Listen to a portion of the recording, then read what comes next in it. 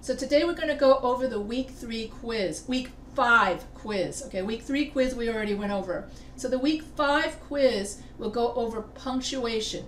And you're going to learn how to use the quotation marks. You're going to learn how to use commas. You already know how to use this, but it's more like a review. And so without further ado, I will now share my screen. And then you got to tell me if you see it. Do you see a yellow page? Yes. Everybody see a yellow page? And then it has week 4 instructor session agenda? Yes. Are you starting class now? Yes. Am I too early? Yes.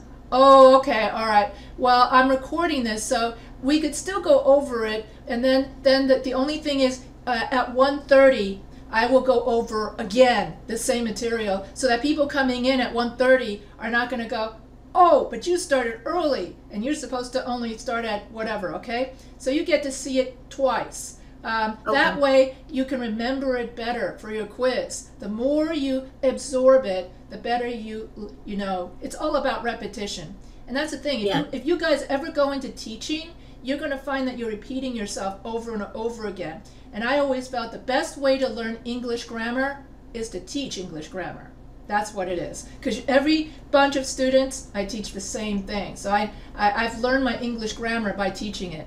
So basically for today, we're going to be studying quotation marks. So this is the agenda.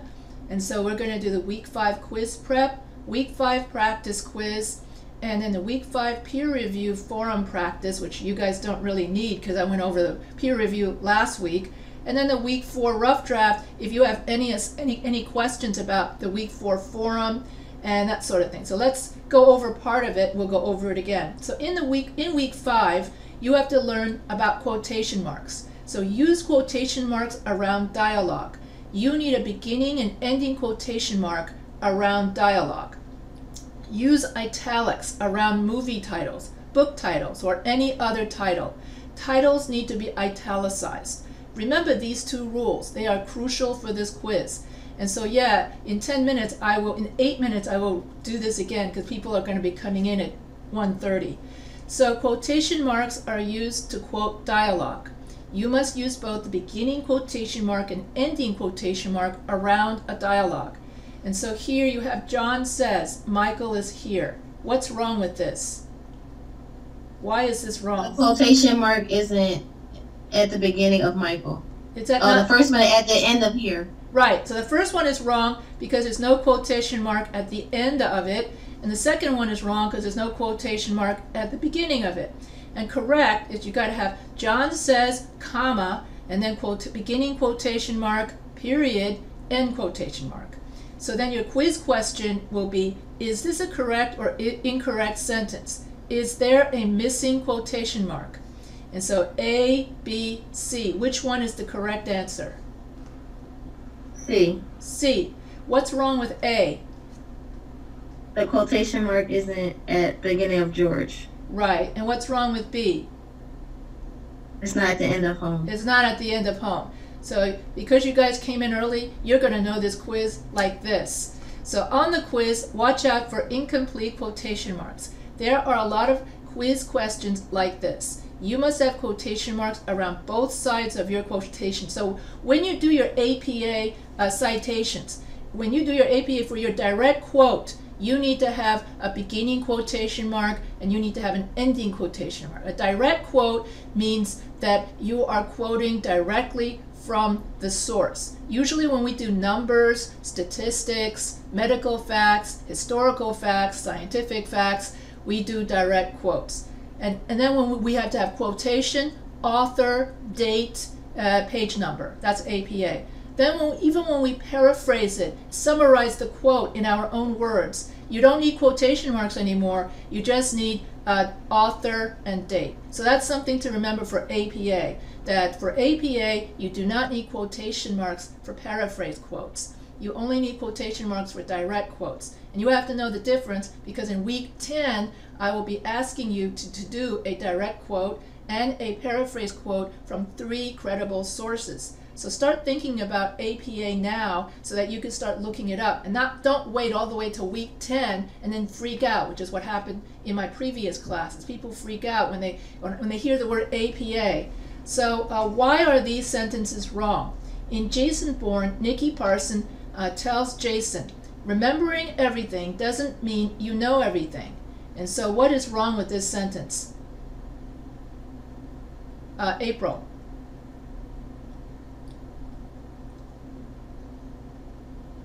Okay, so we're missing an end quotation. And then in Born Identity, Nikki Parson tells Jason, remembering everything doesn't mean you know everything. And then this one is incorrect because it's missing a beginning quotation mark. So these sentences are wrong because you need quotation marks on both sides of what someone is saying.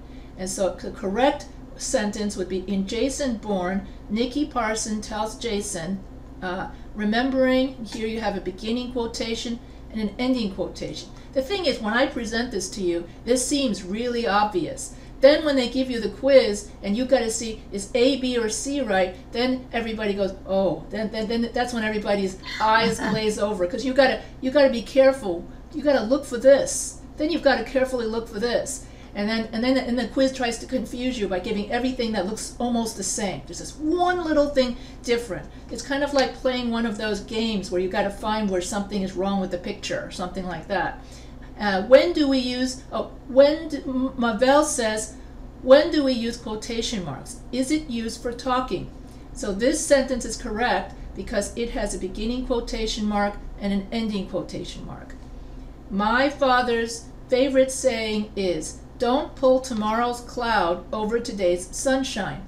Where is the missing quotation mark? So this is an actual quiz question. And here the missing quotation mark is before the word don't.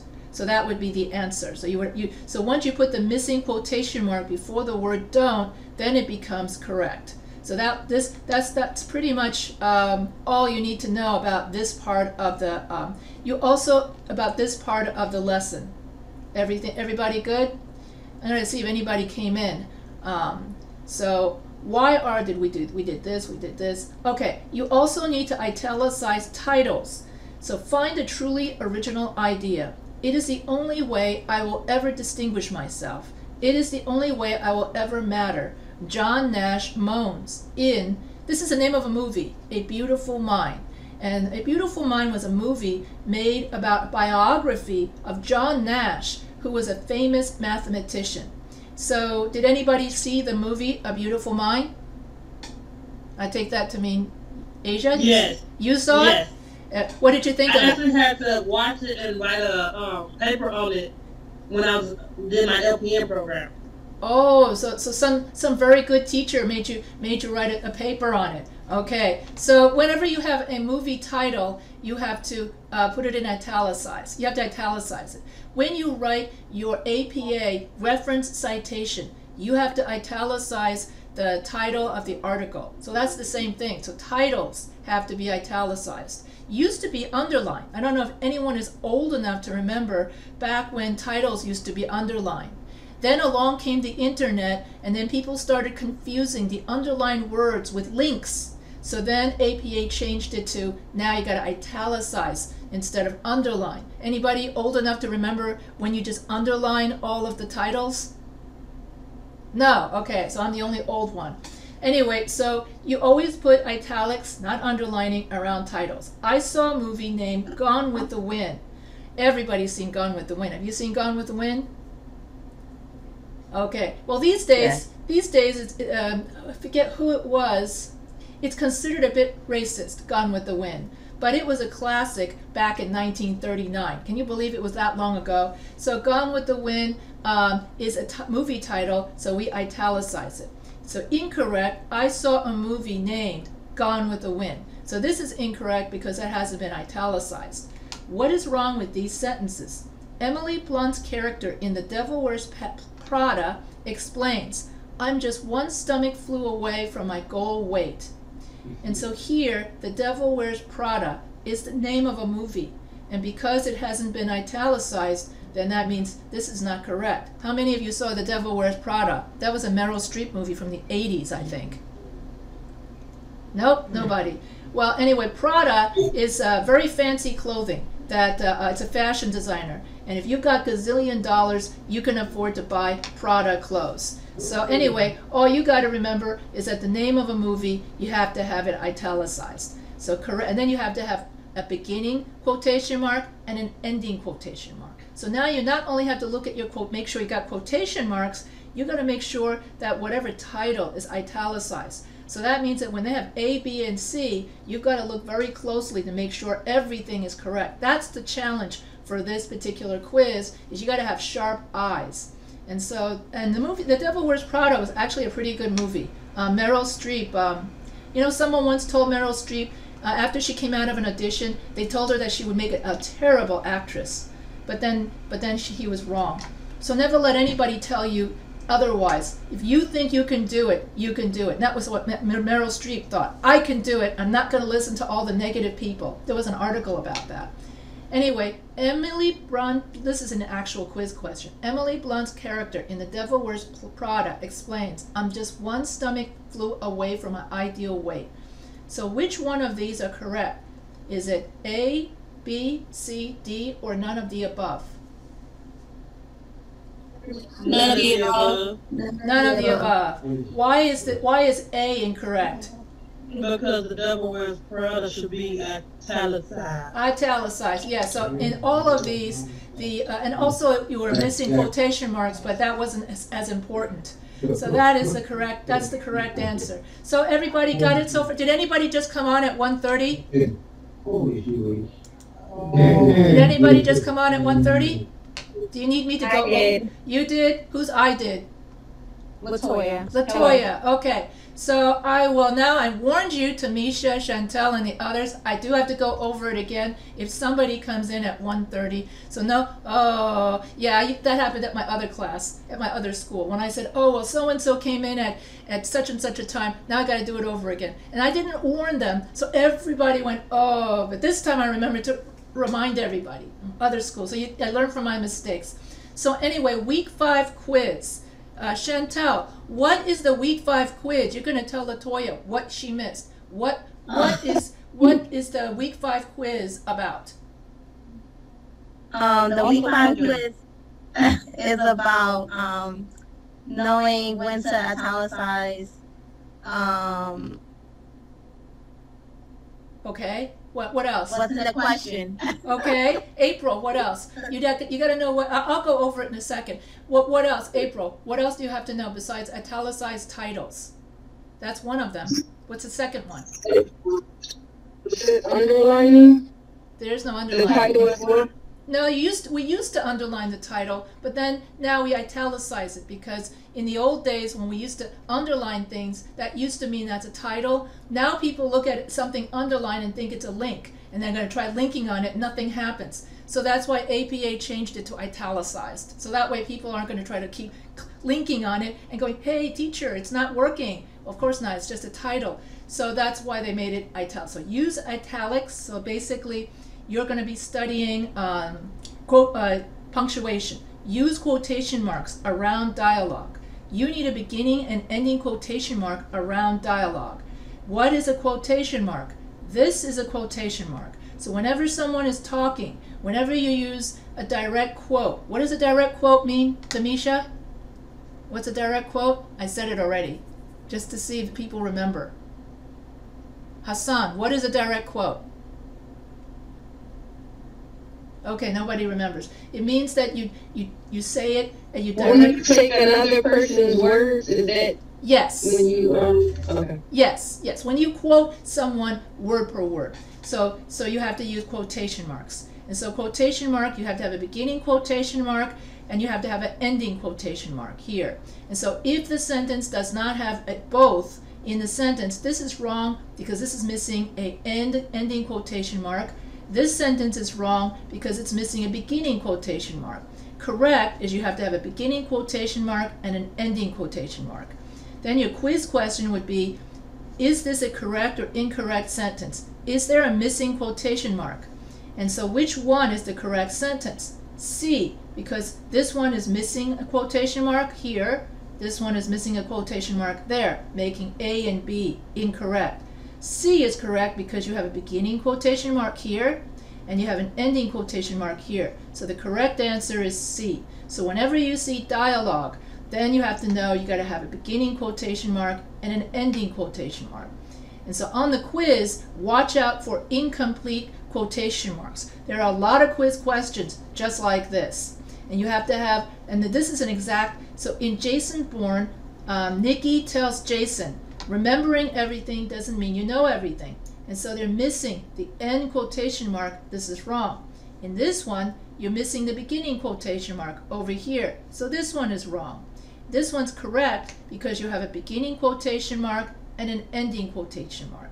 So whenever you have a dialogue where like someone is saying something, you have to have beginning quotation mark, ending quotation mark. My dad's favorite saying is, don't pull tomorrow's cloud over today's sunshine. Where is the missing quotation mark?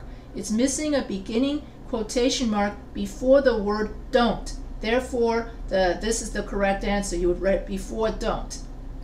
And then when you have a title, you have to italicize it. So, A Beautiful Mind, Gone with the Wind. So use italics around titles. If I just simply say, I saw a movie named Gone with the Wind, there's no italics here, it's incorrect.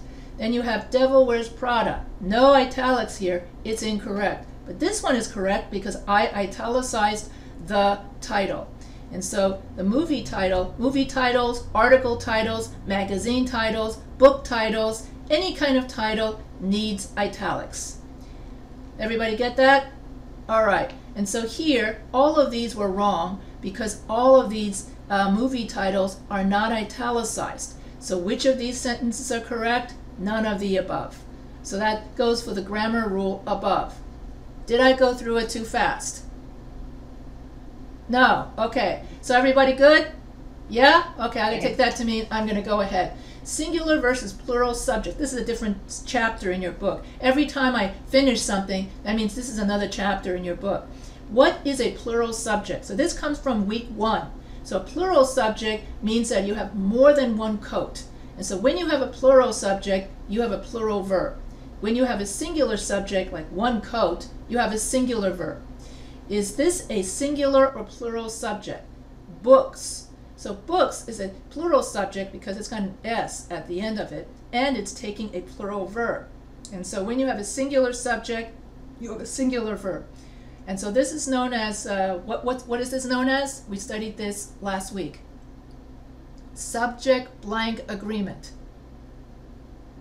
Subject verb agreement, yes. So when you have more than one subject, you have to make it a plural, plural subject. The coats were, the coat was. So that's it. That's it for plural and singular subjects. This is review. Everybody got that? Good. That should go faster. Capitalization. So we capitalize famous names and titles, and we capitalize proper nouns. What is a proper noun? We did this in week 1 when I went over the 3 different kinds of nouns. Chantal, what is a proper noun? What's a proper? A proper noun is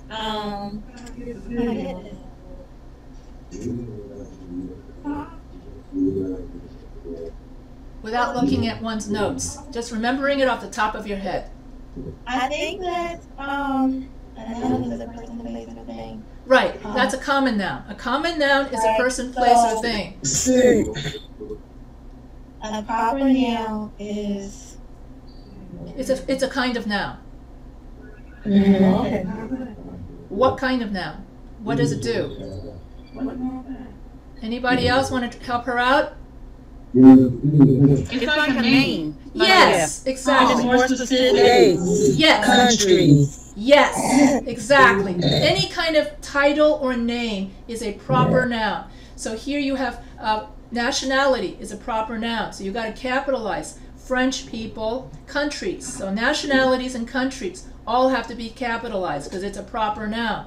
Someone's name, Uncle Bob, also needs to be capitalized. Name of a country needs to be capitalized. So Uncle Bob lives in Kansas. That's wrong because here it's a small b and a small k.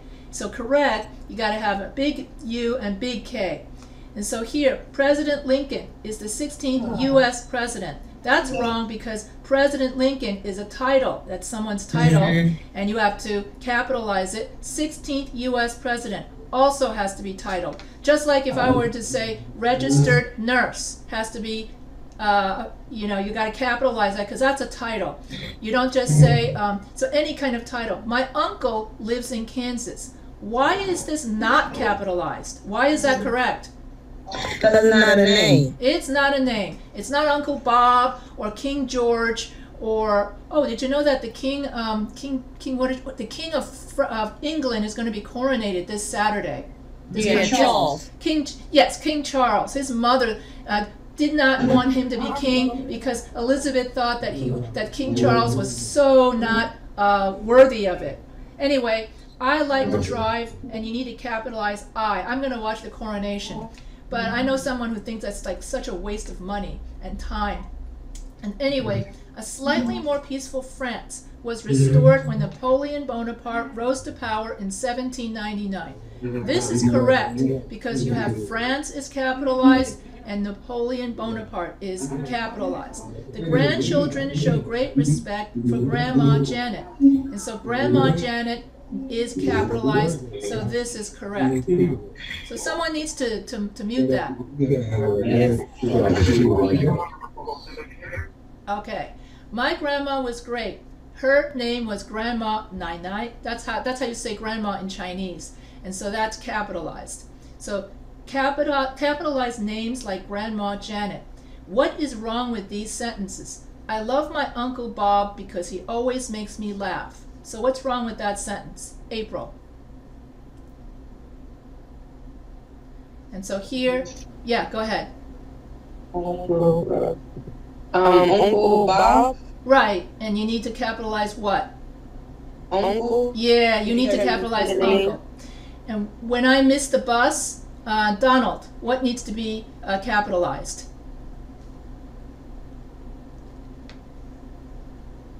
So you got all the I's. all the I's. You'd be surprised. I still have students who still write like this in the forums. And then when I tell them to capitalize it, they don't understand what I'm talking about. So basically, I had to teach a whole lesson on what is a capital letter and what is a small letter. So yes, I had a grown student who didn't know what that was. You always capitalize names of countries and names of famous people. And so, in your opinion, which sentence shows proper capitalization? Is it A, B? Okay, it's only A or B. Oh, okay, A, B. So is this correct? Is A or B correct? Or neither? What is wrong with A? Yeah, that baby had the right idea. That's a wrong answer. So, what is wrong with A? Does emperor? Yeah, emperor needs to be capitalized. What's wrong with B? French should be capitalized. And also notice how it's got a red thing here. This means that I've got my Microsoft Grammar on, and whenever the Microsoft Grammar underlines something like this, it means you got to fix it. So if you got your grammar on, you know. So in your opinion, which sentence shows proper capitalization? A, B, C, or none of the above? Hassan. Yes, it's people. It's stuff on the background. I can't really like talk. Oh, okay. So Donald, which one is correct, or none of the above? No. If you're stumped, then Josie can help you out, right? It looks like none of the above. Yes, none of the above. None of the above. Mainly because you in the quiz you're not going to see these very helpful red things. But anyway, French needs to be capitalized, Russia needs to be capitalized, and here French needs to be capitalized, emperor and emperor. So none of the above. So that's an actual quiz question. What is wrong with these sentences? President Abraham Lincoln was the 16th president of the United States. Tamisha, what's wrong with this sentence? I think I did this already. Didn't we already do this? Yeah, I think I did Yes, this. we did do one like that. Yeah, we did. President is Yeah, so right, we did this already. So President Abraham Lincoln was the 16th President of the United States. So this is the correct answer. These are all the quiz's attempt to confuse you. So let's go into comma usage and the dependent clause. So what is a dependent clause? A dependent clause, anybody already know what a dependent clause is? Okay. I don't. Yeah? So what is a dependent clause? I said I don't. Okay. So I thought you said I do. A dependent clause means that it cannot stand alone. It means that if I say, when I go out shopping, is that a complete thought? If I simply say, no, because then you're waiting for the rest of the sentence. When you go out shopping, then what? So whenever you have a dependent clause, you have an incomplete thought. If I say something like, I go shopping, is that a complete thought? Yes, Yes. I go. So when I add the word when, that's what makes it a dependent clause. So when, while, what, who, those are all and as, before, after. As soon as you add those particular words to a sentence, then it becomes a dependent clause. So these words that make it dependent clause are known as a subordinating conjunction. So when I add a subordinating conjunction to an independent clause, John goes to the store, and I add when to it, that makes it a dependent clause. So if you want to know what is a subordinating conjunction, you can Google yourself a list of subordinating conjunctions. And that way you can have more sentence variety. You can connect two sentences that have the same subject, John and he. So instead of saying John goes to the store, John wears his mask, that's boring. So you would want to combine two sentences together with a subordinating conjunction. So when John goes to the store, comma, he wears his mask. So that means that when the dependent clause comes at the beginning of the sentence, we put a comma. When the dependent clause comes at the end of the sentence, no comma here. So that's the big rule for comma usage. But it's different when you have adjective clauses. What is an adjective clause? What's a clause? What's the difference between a clause and a phrase? Anybody remember their elementary school grammar? 5th, 6th, 7th, 8th grade, roughly? Nobody remembers that. Anyway, if you ask your kid, they would remember it, just like who's smarter than a 5th grader. So when you have an adjective clause, a clause is a sentence with a subject and a verb. And so therefore an adjective clause, here's an example of an adjective clause. Jack, who is French, lives in Paris. So once again, you have two sentences with the same subject. Jack is French, Jack lives in Paris. So if you have two sentences with the same subject, you can combine them together, just like you do up here. And so here, Jack, here's a comma, who is French. There's another comma, lives in Paris. So here, who is French is a clause that acts like an adjective because who is French? Who are we talking about? Talking about Jack. Yeah. Jack is a noun, and therefore anything that modifies a noun is an adjective. Okay? And it's a clause because you have a subject, who, you have a verb, is. So together, this is a clause that acts like an adjective. And therefore, when you have an adjective clause in the beginning of the sentence, you have two commas. When the adjective clause is this is also at the beginning of the sentence. And then when the adjective clause is at the end of the sentence, you only have one comma, which I don't seem to have. The antique table, which is antique, is made of wood. The table made of wood is antique. No, that's still got two of them. I can't think of one in which, but when you have the same thing at the end, it has one comma. When the dependent clause comes at the end, it has one comma, and when this kind of adjective clause comes at the beginning, it has two commas. I think I have other here, but you'll see in a moment. So I walk the dog. This is an independent clause. I chew gum while I walk the dog. So this is known as a complex sentence. A complex sentence has an independent clause plus a dependent clause. And so when you have a complex sentence and you have the dependent clause at the end of the sentence, then you have no comma. And then when the dependent clause is at the beginning of the sentence, you have a comma. So that's so far what you've learned. Use a comma after so while I chew gum, I walk my dog. So that's a complex sentence. Since I became a nurse, I feel fulfilled. So here you have a comma. The dependent clause is at the beginning of the sentence. While I was growing up, comma, I always wanted to be a nurse. So you have the comma because the dependent clause is at the beginning of the sentence. Then you can get rid of I was. You can say, while growing up, I always wanted to be a nurse.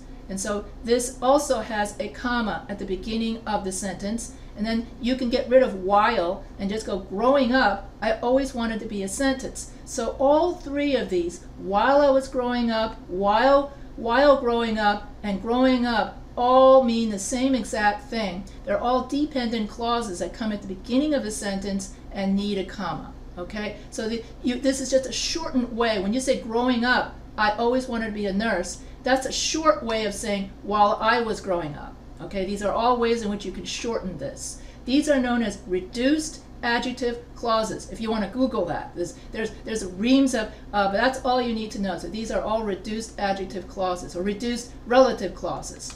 So as a nurse, I have a job with benefits. So when you have an introductory phrase at the beginning of a sentence, a phrase is a group of words with no subject and verb. So when you have an introductory phrase, you also need a comma. And so here, this is correct. When I walk the dog, I chew gum. But this is incorrect because I have, when I walk the dog, I chew gum, and it's missing a comma here. So that is what your quiz will be about. I chew gum when I walk the dog. So when the dependent clause is at the end of the sentence, you do not need a comma. And so no comma needed. I chew gum when I walk the dog. Here you have it correct. Although John is fat, here you have the dependent clause at the beginning of the sentence, but then you have to have a comma. And so remember, the only exception is only when you have an adjective clause. An adjective clause is usually that, which, who, whose, who. When you have a dependent clause with any of these words, then you have to have two commas in the beginning of the sentence. So here you have two commas when it comes at the beginning of the sentence, not just one comma. And in case you want to Google that, that's known as an appositive. Okay? So everybody got it so far? Do I need to go over this again? Okay, so I take that to mean everyone's got it. All right, so here's your quiz question. When Karen's mother returned to college this year, the entire family had to help out with the housework. Where is the missing comma? Is it after year, after, wow, that was my Grammarly. Okay, after a year, after college, or there are no missing commas? So where is the missing comma in this sentence? Anybody want to volunteer? After a year? After a year, everybody got it right. So basically, when Karen's mother returned to college this year, comma, because that is a dependent clause, then you have your independent clause. The entire family had to help out with the housework. And when you put a dependent clause and an independent clause together, what kind of sentence is that? Is it a compound or complex sentence? I think that's compound? No? Oh, complex? It's complex, yes. And so here the answer is after year. And so I explained that when a dependent clause is at the beginning of a sentence, when Karen's mother returned to college this year, you put a comma. If I were to change this around, then if it's at the end of the sentence, you don't need a comma. Okay? So everybody got it so far? Oh, now I'm going to go over more about adjective clauses. Relative clauses are also known as adjective clauses. Adjective clauses modifies the noun it describes.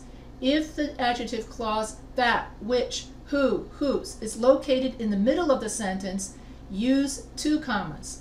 If the relative clause is located at the end of the sentence, use one comma.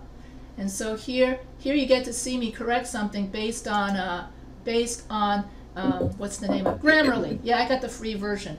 So anyway, which means whenever you use which, you're referring to things. When you use that, you're referring to people, also referring to things. But the difference between which and that is that which is more formal and that is more informal. So when we're talking, we'll use that. When we're writing, we tend to use which, because when we do our academic research paper, we always want to write in formal English. However, we always use who when referring to people. And so when we use these relative clauses or adjective clauses, that, which, who, and whose, then you have two commas at the beginning. When the dependent clause is at the beginning of the sentence, you have two commas. And then when the dependent clause is at the end of the sentence, you have one comma. So that is different than the before, when I said that when you have a dependent clause and then you have one comma and then no commas at the end. So basically this rule, there are exceptions. So the exception to the previous rule is when you have that, which, who, and whose. Then you have two commas and one comma. The cactus plant, which is sold at high prices, is rare. So the adjective clause, which is sold at high prices. And so this is a clause that acts like an adjective. What is being sold at high prices? The cactus plant. So here this entire clause modifies this noun. That's what makes it an adjective clause or an appositive. So therefore you have a comma here before which and after the word prices. So if they ask you where would you place the commas, then the answer would be before the word which, after the word prices. That's the correct answer. So if the adjective clause is at the end of the sentence, it takes one comma. I bought a rare cactus plant which is sold at high prices. Then you just have one comma. And so then in the quiz, if they ask you where do we place the missing comma, you would say after the word plant. Everybody got that? And then people have asked me, but why? And people are always, ESL students basically will ask me, why is this? As if there's a rhyme or reason for language. And why do we say speak, spoke, spoken? Why can't we just say speak and speaked? You know, you can just blame the British for that. This is just, a lot of it is British English, at least for that one. So does everyone understand what happens with adjective and or relative clauses? What is the difference with adjective clauses, relative clauses, versus the regular dependent clause? What's the difference? Anybody want to explain that?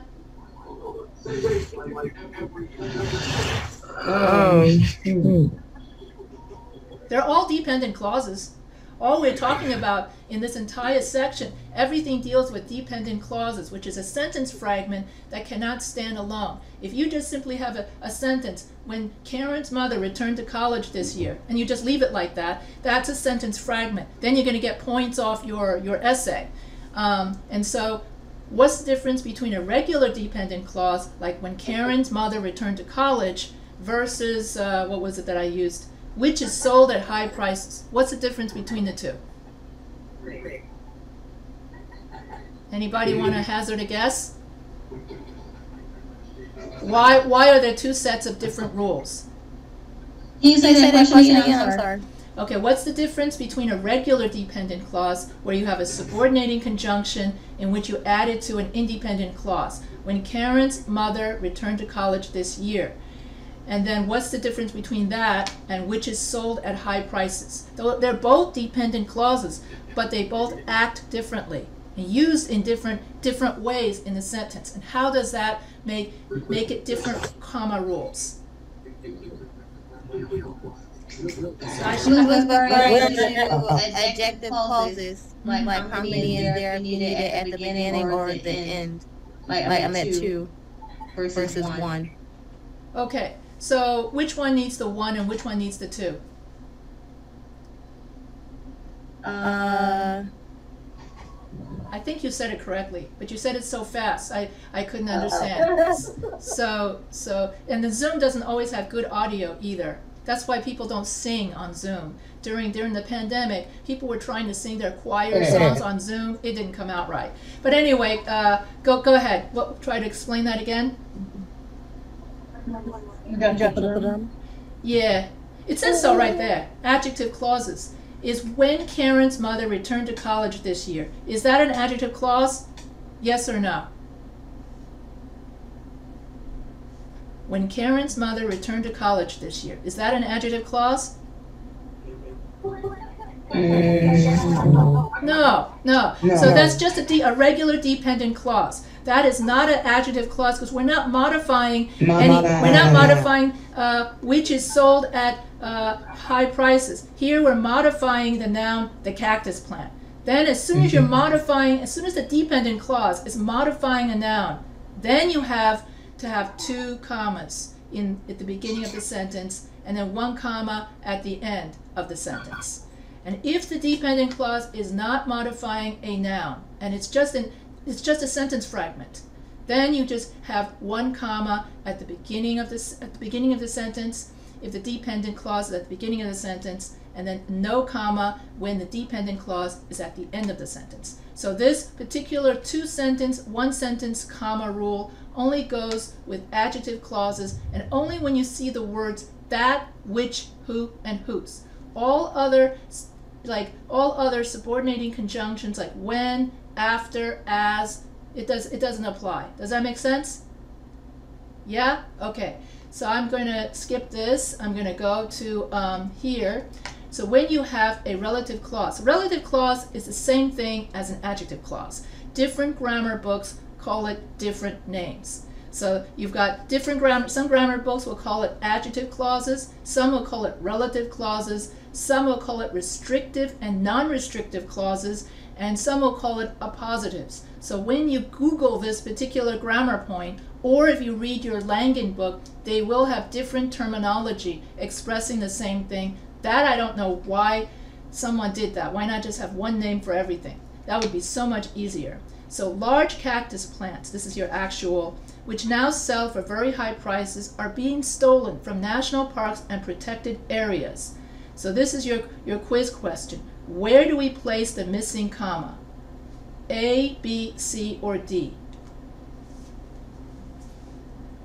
Where do we place the missing commas? First you have to ask yourself, is this a regular dependent clause or is this an adjective clause? So everybody, so Donald, is this a regular dependent clause or is this an adjective clause? April? Jasmine? A? Yeah, A. After plants, she jumped and got to the answer. Okay. Yes, this is an adjective clause, and therefore you have to have your comma after the word plants and after the word prices, because which now sell for very high prices is a adjective clause that modifies large cactus plants. Excellent. So that's excellent. The demonstrators protesting nuclear arms carried. Try it that way. Okay, the demonstrators protesting nuclear arms carried signs reading, "Humans have never invented a weapon that which they haven't used." Where is there a missing comma?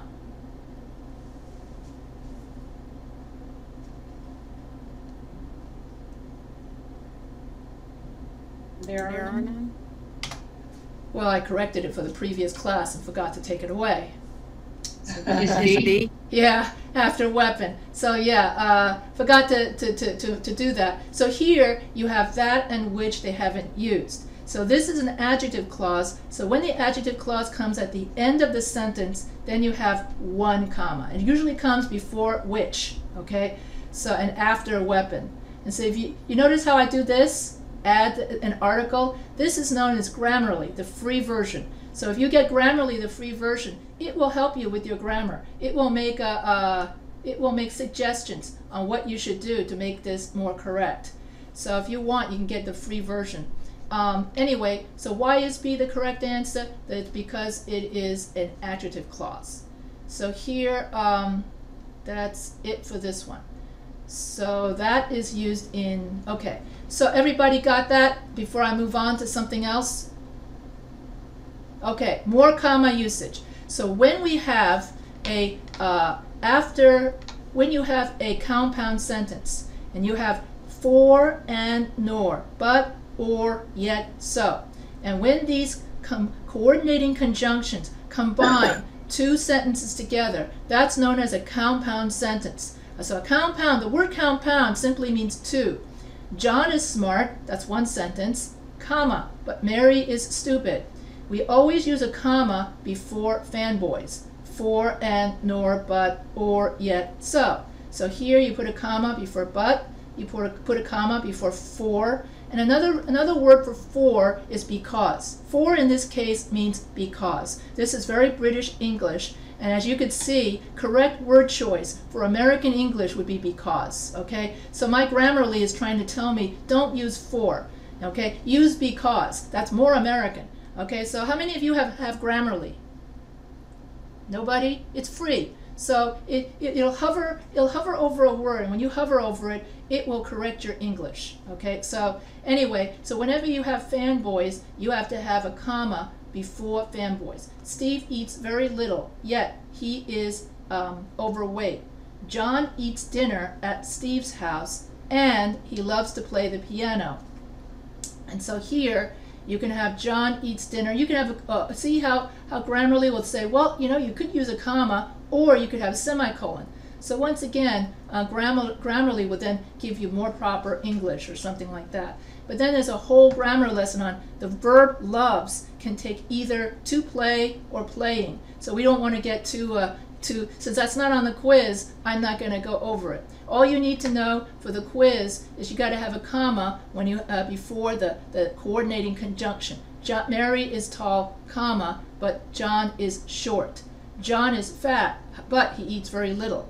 And then if we use transition words of opposition, so in your essay, instead of saying but all the time, you can use transition words of opposition, like however, moreover, on the other hand. And so here, if you're going to use transition words, then you have to have slightly different punctuation. So with a transition word, another way of saying but is however. John is fat, period. However, comma, he eats very little. So we always have a comma after a transition word.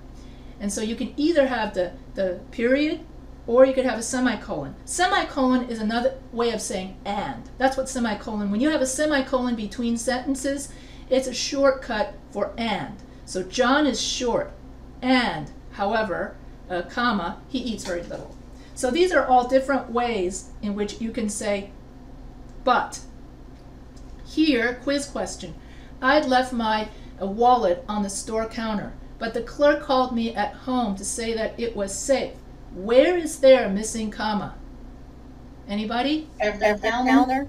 After counter, correct. After counter. Yeah, I had left my wallet, so here the quiz B, okay? So after counter. So the answer is after counter because you always need a comma before a coordinating conjunction. For, and, nor, but, or, yet, so. And an easy way of remembering that is simply fanboys. So before I go on to, everybody get that? Good. So now we're going to do contractions. So contractions are used mainly mainly in spoken English. And if we're going to use contractions in writing, we have to write out our contractions in order to have more formal English.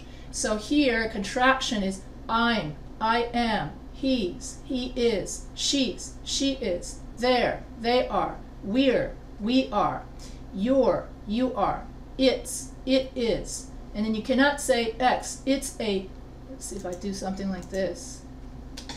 You cannot say it's a nice day. You have to say it is a nice day. The dog wagged its tail. So here you have a possessive pronoun. So a possessive pronoun, his, hers. His, hers, hers. Okay. His, hers, yours, theirs, its. Those are all possessive pronouns. So you have to say the dog wagged its tail. And no, this would make it wrong. If you were to put in, why is that wrong?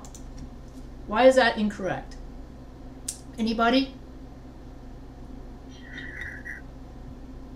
Why is that incorrect? Because it's right there means it is. Right. So it would make no sense. It would make no sense if you say the dog wagged its tail.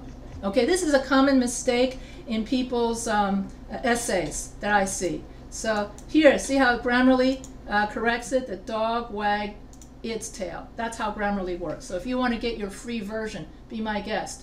So here you have you are, and people confuse it with your. So you're or you are crazy to go into the seawater in the wintertime. See, and it also corrects you. It should be like this, seawater into the seawater. You're crazy to go into the seawater in the wintertime.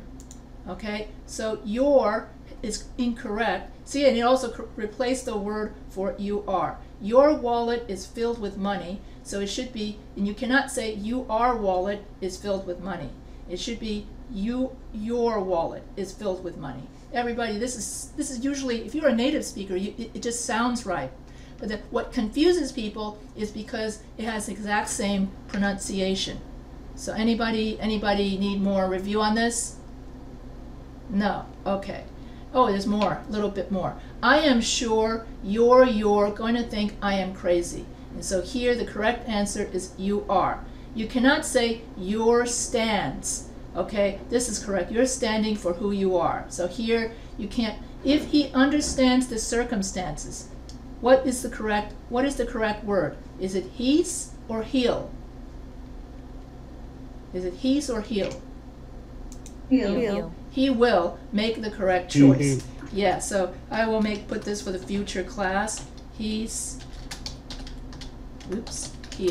Okay, he'll make the correct choice.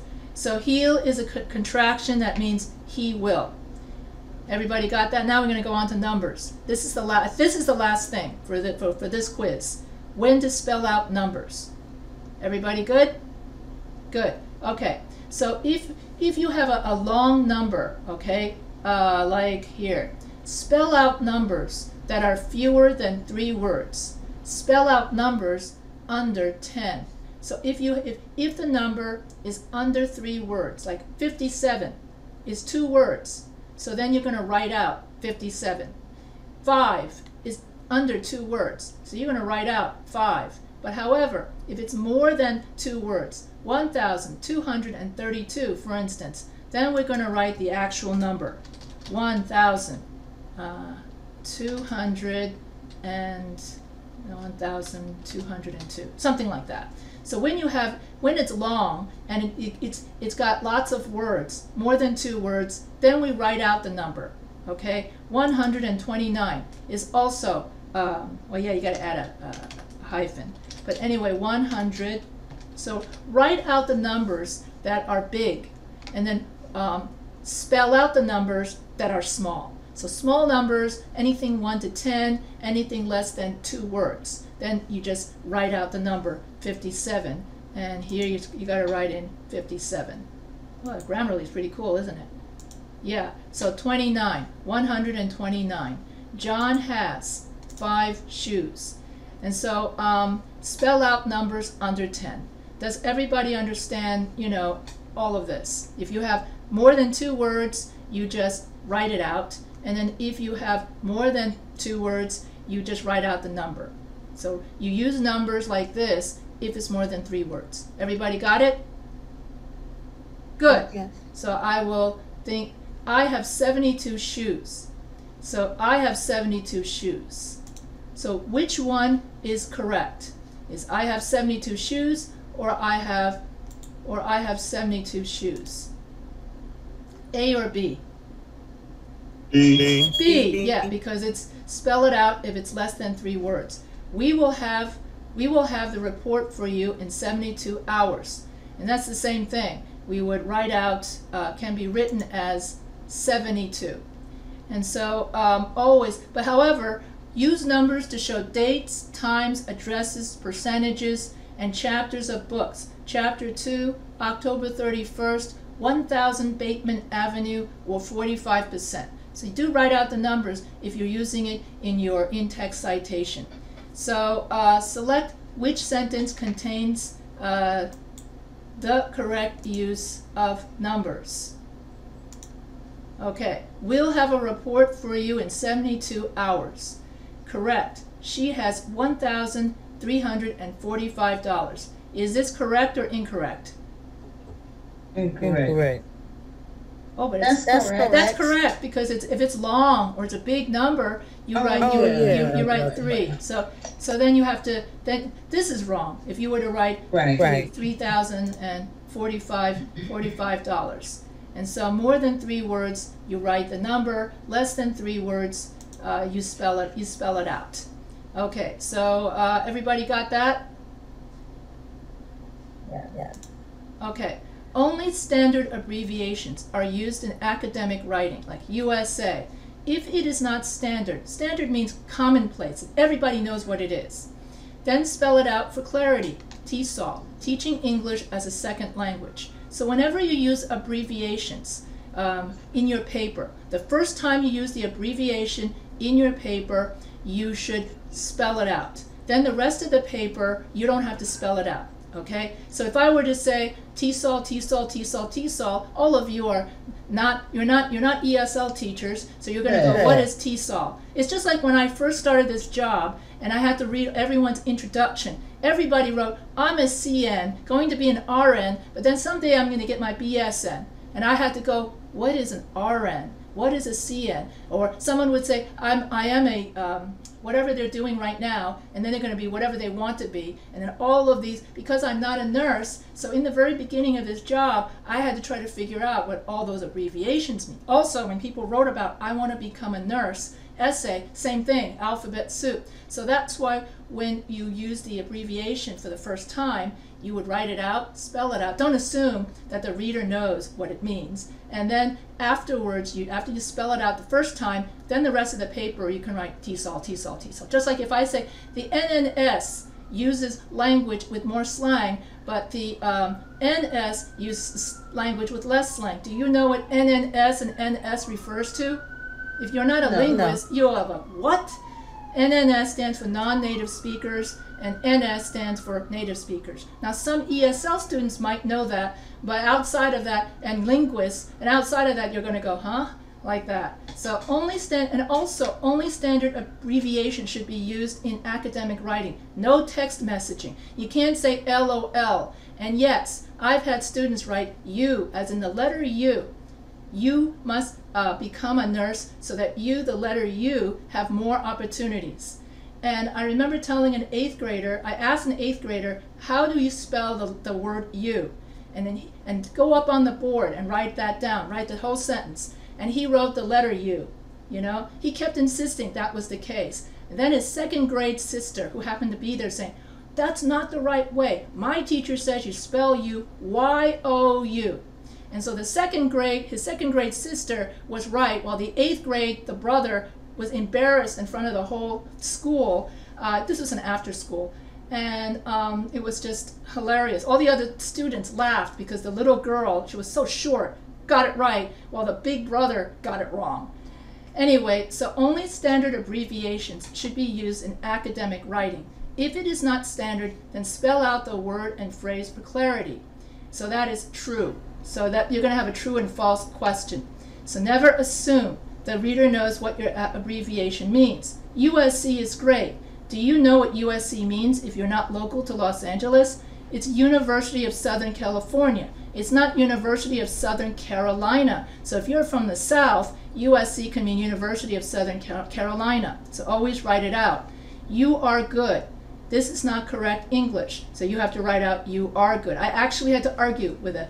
Well, anyway, which sentence contains incorrect abbreviations? I will text you the directs to my house later today. So this is not, this is incorrect because this is all text messaging. So we do not use text messaging spelling in our papers. It is not correct English. Do these sentences have correct abbreviations? The FBI distributes a most wanted list. My psychology course is taught by Dr. Kathleen, PhD. And yeah, according to this, it's correct. Okay? So FBI means, what does FBI stand for? This everybody should know. Anybody? Federal investigation. Yeah, it's a great TV program. Yeah, FBI. So everybody knows. So since this is standard, then you know that's correct. So here, you're ready for your week 5 practice test? If you get 100%, you could go take your week 5 quiz. Are you ready? Yeah? This is the fun part anyway. So I don't have to do as much talking. Large cactus plants, which now sell for very high prices, are being stolen from national parks and protected desert areas. Where is there a missing comma? After plant. A. After plants, and and prices. and prices. Remember, it's an adjective clause. Yeah. Which sentence contains incorrect abbreviations? C. B. Okay. Pick the sentence that puts the quotation marks in the proper place. So is A correct? Yes or no? No. No. No. What about B and C? C is correct. B is correct, yes, because B has a beginning quotation mark, an ending quotation mark, and it italicized the title. Okay, number 4 is the easiest. What's the correct answer?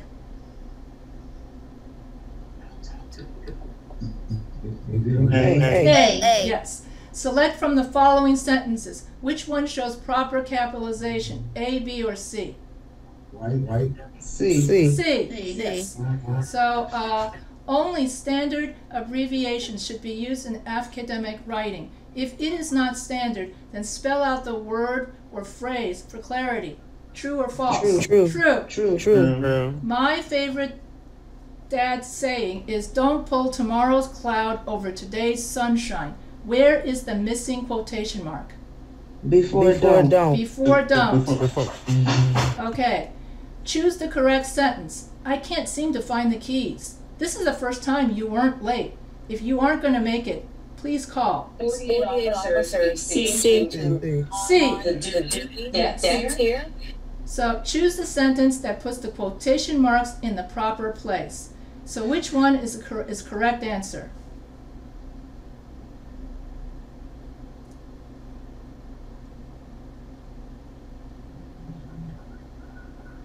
C, yes, because C has a beginning quotation mark and an ending quotation mark. And also, when you take your quiz, this is all going to be mixed up. C could actually be A or B. So basically, they mix it up so you don't memorize. So just because it's C on the practice test doesn't mean it's going to be C on your quiz. But you just have to remember that it has a beginning quotation mark and an ending quotation mark. It makes life more interesting when they do it that way. Which one shows proper capitalization?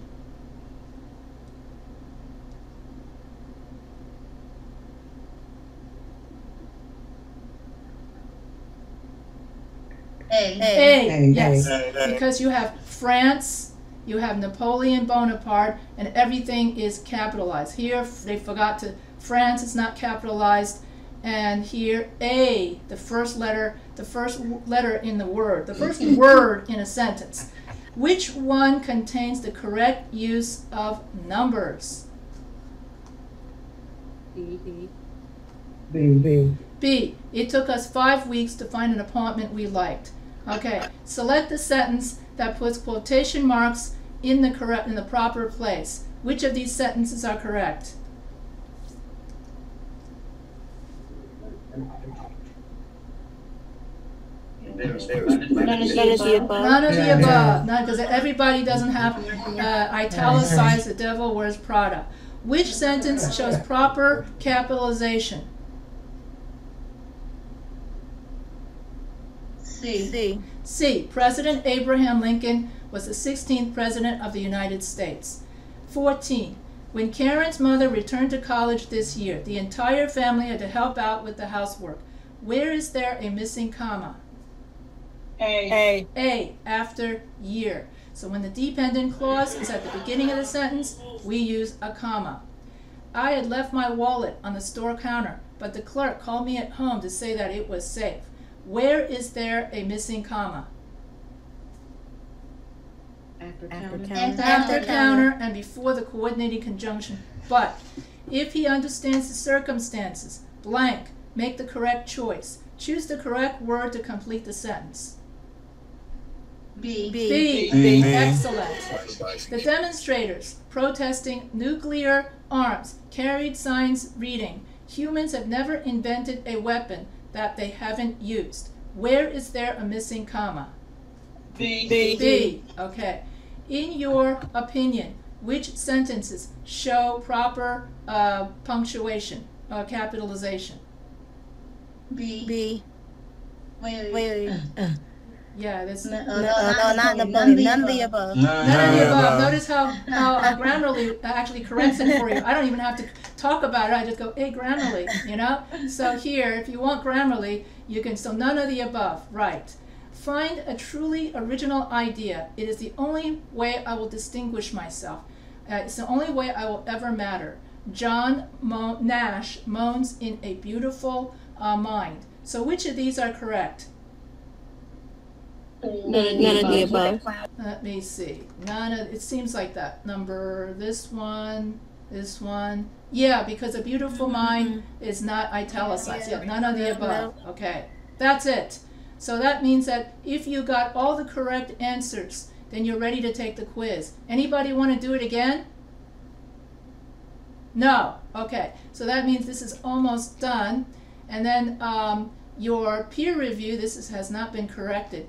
So your peer review forum in week 4, your week 4 forum, you're going to, now you can tell this from the old class, your week 4 forum means that you're just going to write out your rough draft. Any kind of rough draft, and I believe that's it. Yeah. So any kind of rough draft that you have for the week 4. So you could do a mind map, you can write me you can actually write out the whole thing. And then you could write, so whatever rough draft you have, the only difference between the week 2, week 4, and week 5, which is all the same thing, is only in week 6, where everything's got to be perfect. There you got to have double space, then you got to have it indent 5 spaces, the first line of every paragraph. But as long as you're using the forums, you don't have to worry about the double spacing, you don't have to worry about the indent the first line and all that kind of stuff, because the forums are not capable of doing those functions. It's only when you hand in your final draft that you have to double space it. You've got to have Times New Roman size 12, and then everything's got to be the same font, and then you got to indent the first line of every paragraph. So that's basically for your final draft. You've got to have your APA formatting correct. Does anyone have any questions about their Essay 1, Week 4, 5, or the forums? Because if not, if we're good to go. Can I talk once everyone leaves? Correct, yes, you may. So if you don't have any questions, you can say, see you next week, Professor H. So you could stay if you want. I have a question. Okay, only the people who have questions stay. If you don't have any questions, you could just go, okay, I'll see you next week. So right now, so I'll see you next week for all of those who are satisfied, and everyone can go. And anyone who has a question can stay. Only if you have a question, you can stay. Or you just want to listen in and learn more. That's up to you. Okay, who was the first one to say I had a question? That's how I'm going to do it. I guess I have to decide. I think it was Asia who said that she had a question. So everybody can go. Oh, everybody. They can what they need for. Oh, okay. You want to be definitely the only one. Okay. So everybody else. Who's the only other person who had a question?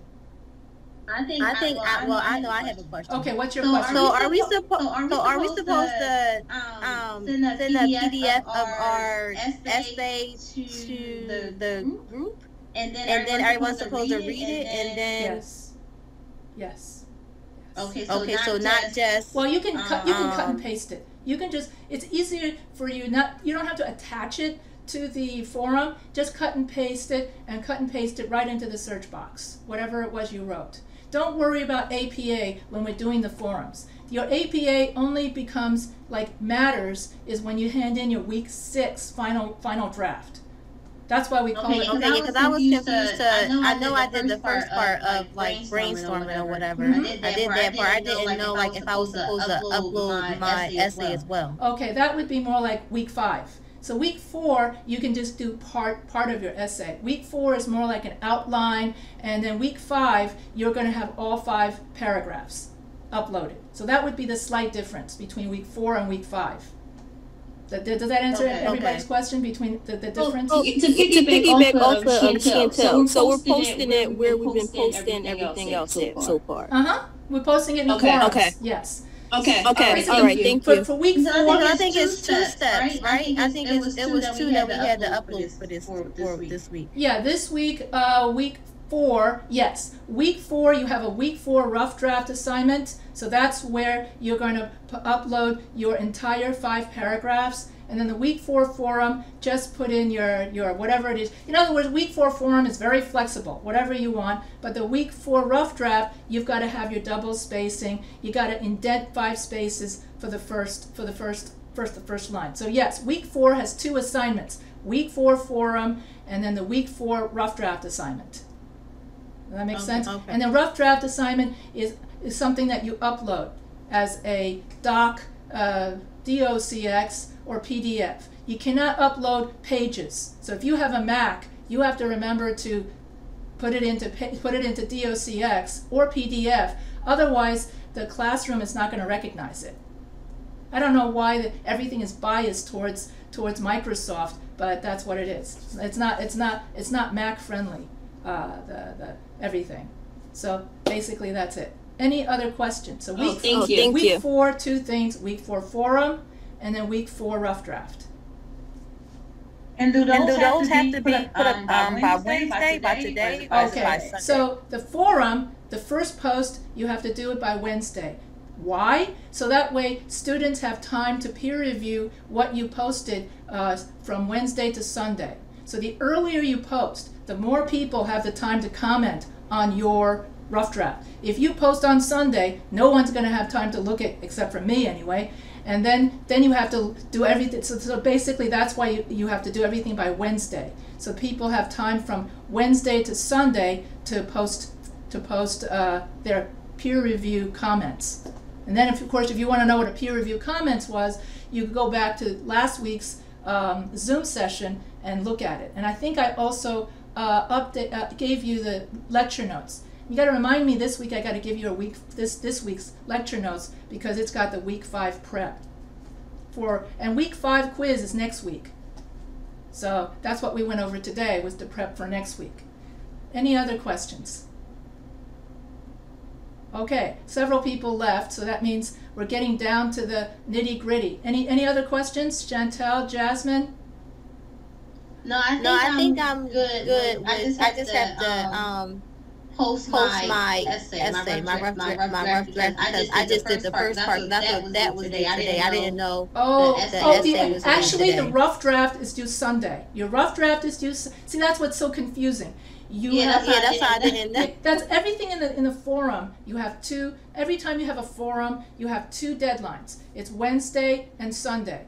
Wednesday for the first post, Sunday to post it to students. Every time you have a writing assignment, that's always due Sunday of that week, midnight, for all the writing assignments. And I'm guessing for all your classes, that goes as well, once you learn that universal rule. Okay. So this week, and after you post, so do your forum first, and then I will give you the feedback. I will tell you what's wrong. You can even post all 5 paragraphs if you want. Then I will give you feedback. And then for the week 4 rough draft, then you include all those errors or whatever the feedback I tell you to redo it or whatever, and then you put that into your week 4 rough draft. And then in week 5, you're going to post it again, the corrected whatever it was that you posted in week 4, then I'm going to correct it again, and then by week 6 it's going to be perfect. That's how it works. Everybody got that? It's called the writing process. Each draft is better than the last. Did you know that Ernest Hemingway corrected each chapter of his book 29 times? He was a perfectionist. So if you think that all of this is overkill, you should look at Ernest Hemingway. That's why his books like The Old Man and the Sea are classics. You would have learned that in high school, I'm guessing. Most people do learn that in high school English. So, any other questions? No, I'm good. Okay, so I'll see you next week. So See you next week. We'll see you next week. So Asia, we're coming down to the nitty gritty. You were kind enough to wait for it. Now you got your wish. It's just you and I. So what is your question? Remember that whatever you say, don't mention your grade, because you're still being recorded. Of course, I could stop recording if I want to. Let's see if I could find where the off switch is. Yeah, that's going to be interesting. Let me see. I don't want to lose this recording, so that's why I'm not going to try to look for the off switch yet. So, what's your question, Asia? So my question was, you had gave me feedback week before last on my narrative essay. Correct. And I was trying to figure out. So are you asking for 5 sentences plus the main sentence of each paragraph? Okay, so normally when I do a template, let's see if I can get this. So normally when I give somebody a template, what I do is I write, for example, let's I'm going to make it up. I became, is this going to work? Yeah. I became a teacher because, for instance, I want to interact with students. I love meeting students of all backgrounds, and I love sharing my love of writing with students. So I guess this would be my thesis. And then I would tell people, let's say paragraph 2, I want to interact with students. Then I write 5 sentences about this. Is that what you're asking? Yeah. Yeah. So basically you're going to write a story. Basically you write in 5 sentences, you write a story. So I would say every week I go to the forums.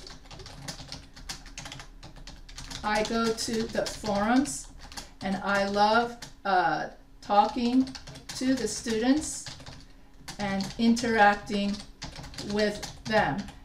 Donna, who is an A student, is very intelligent, and she shares her love of literature with me.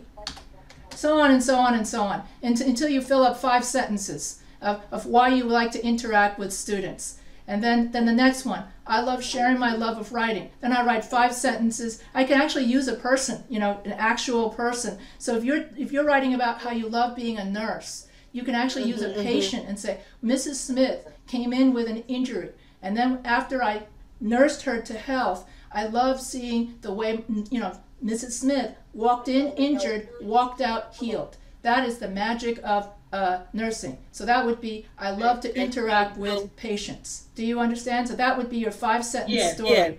Yeah. So you can use. I wanted to use some of my experiences. I've only been a nurse for a little over a year. Okay. And I had wanted to use some of my experiences, but I didn't know if I could use. Yeah. But you can't. The patient's name. Well, you can't use the real name, obviously. So Donna is not the person's real name, but you could say Mrs. Smith. But you could use their circumstances. So Mrs. Smith. The real person, let's say the real person had COVID, and then she had complications, but luckily she was able to overcome them from whatever it is. So you could use the medical record, but you got to change the name. It's just like the psychiatrists. They write all those help books, but then they fudge all their patient names. Mrs. Smith came in with depression, and she had ADHD disorder. When I went to give her therapy, I gave her blah, blah, blah, blah, blah. And now Mrs. Smith, after going through such and such a therapy, now she's much less depressed, blah, blah, blah, blah, blah. And of course, everyone knows Mrs. Smith is not her real name. You always put in another name. But yes, so you could use case, that's what I mean when I say use case studies, either from your experience or from research. So if you research an article and the article talks about another Mrs. Smith, you could use the article's Mrs. Smith. So yes, you could use those case studies to prove your topic sentence. The topic sentence is, I want to interact with students. The first sentence of every body paragraph is a topic sentence. Then all the middle sentences are known as supporting sentences, and then the very last sentence in a paragraph is known as a concluding sentence, where you transition into the next paragraph. So I would write, not only do I like to interact with students, I also like to meet students of all backgrounds. So that's my last sentence of this paragraph. So not only do I love interacting with students, I also love to teach students my love of writing, or something like that. Then paragraph 3 would be, I love to teach students my love of writing. So your conclusion paragraph would then transition into the next paragraph. So you have your topic sentence, which comes from your thesis statement, then you have your 5 supporting sentences, and then you have your concluding sentence. Do you want me to write that out? The different parts of a paragraph? I think you sent that to me. Oh, I know. I just didn't understand the first time. Okay. Yeah. Okay, and this is what we're uploading for our discussion board. Yes, you can upload just the mind map. You could upload your outline, or you can upload your 5 paragraphs. That's all up to you. And then the more you upload, the more I can fix. The better your week 4 rough draft will look. The less you upload, the less you get the idea. So it's up to you to decide how much you want to share. And then everybody else, their job is to say, well, your thesis statement still needs work, or so-and-so thesis statement is not correctly placed, or can you talk more about paragraph 2? I don't quite understand what you're talking, that sort of thing. In other words, you tell people if you understand their paper or not. So that's when you post it to students. You have till Sunday to peer review, and then other people are going to comment on your paper. So that's why at the end of the week, you have to remember to come back to the forum to see what comments everybody made about your paper, and then incorporate those comments into your week 4 rough draft. That's what you're doing this week. So it's more complicated than if we were face-to-face. I would simply hand out other people's papers to you, and then you would write all over other people's papers. Then you would hand it back, and then everybody would rewrite and retype it, and the next day you hand me the corrected version. That's what you would do if we were in a face-to-face class. So peer review is very English composition. It's always been used. So anyway, any other questions? If not, we can I can stop the video. All right, thank you. You're welcome. So see you next week. Alrighty.